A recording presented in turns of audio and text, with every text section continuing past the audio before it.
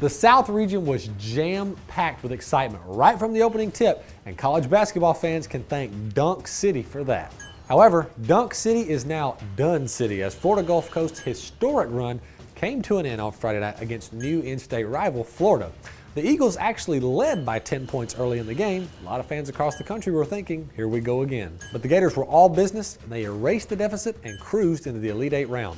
With a spot in the Final Four on the line, Florida will now face off against number 4 Michigan, which knocked off Kansas after the Jayhawks collapsed down the stretch at Cowboy Stadium. Michigan's Trey Burke, who was held scoreless in the first half, hit the biggest shot of the tournament thus far. Burke's pull-up three-pointer from the parking lot shocked Kansas and sent the game into overtime. Needless to say, the Wolverines took care of business in the extra period. In the final matchup of the South region, guard play will be crucial. But keep in mind an interesting stat here. Florida hasn't won a game by single digits all year. Do you really expect them to blow out Michigan? The Gators better be ready to make plays down the stretch if they hope to advance to the Final Four. Michigan will represent the first single-digit seed that Florida has had to play in the entire tournament.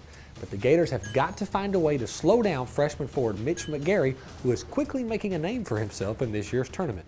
From Arlington, Texas to Atlanta, Georgia, only one team will advance to the Final Four. But which one will it be? Comment below and let us know who you think is going to advance, or tweet us by using the hashtag RML.